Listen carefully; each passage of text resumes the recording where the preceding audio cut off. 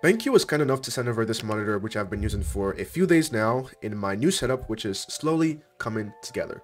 It's actually really cool that I'm getting to work with BenQ on this. I've been using their Halo bar for several years now, so I'm already a customer, and getting to collaborate with them feels like a full circle moment for me. And I'll be honest, this monitor is completely different from everything else I've used in the past, and this is especially true for me as a cybersecurity professional who has various tasks that might range from coding to working in terminals or investigating with platforms like Splunk or Elastic, whatever the case may be. Personally, I like having various experiences that make those small things and those tasks just a little bit cooler. And you already know I have a pretty crazy office and content setup over here with various monitors of various sizes, including the 49-inch ultra-wide, so I know a thing or two about monitors. So this video is going to be a full review of the BenQ RD320UA, especially using it for cybersecurity, coding, as well as content-focused tasks. If you want to check it out, it'll be linked in the description. Also, thanks to BenQ for sending over this monitor. Before we get into the video, be sure to like and subscribe for more cybersecurity content, and check out the description for our Discord community and our cybersecurity newsletter. With all of that out of the way, let's start with the basics of this monitor.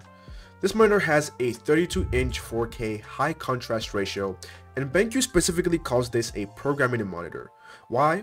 Well, let's find out. So, for the display, this monitor has a 3840 by 2160 resolution, a 60 Hz refresh rate, a 16:9 aspect ratio, and a nano matte panel screen coating, which is very clean. Now, let's briefly discuss the 60 Hz refresh rate. I've used 120 and 144, I believe, and I know a lot of people out there have, various tastes when it comes to refresh rates. Personally, as someone with simple needs, it's perfect for me. I don't game or engage in any activities that require higher refresh rates, so 60 Hz is more than sufficient for my personal purposes. Moving on, for audio, this monitor features two 3W built-in speakers, which I found to be pretty decent, as well as a headphone jack. Now, let's talk connectivity because that's probably one of the most important things you might be looking for in a monitor, and this monitor doesn't lack for that. It's got two HDMI v2.0 ports, one display port, and one USB-C port for power delivery at 90 watts, as well as for data transfer. It's also got a USB Type-B for upstream data flow, two USB Type-A's for downstream data flow and power charging at 4.5 watts, one USB Type-C for downstream data flow and power charging at 4.5 watts, and a second USB Type-C for downstream data flow and power charging, but this one at 7.5 watts.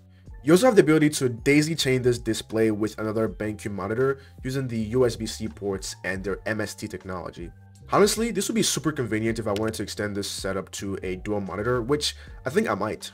Now, if you want to get into the nitty-gritty details about the very specific specs, I'll leave a link to BenQ's site in the description below, and you can find all of those details over there. So honestly, for a price point of $700, these are all pretty good, but before we jump to conclusions, let's explore other things like the actual display. First, this monitor's appearance is very vivid. That was the first thing that literally caught my eye about it. It's literally crystal clear.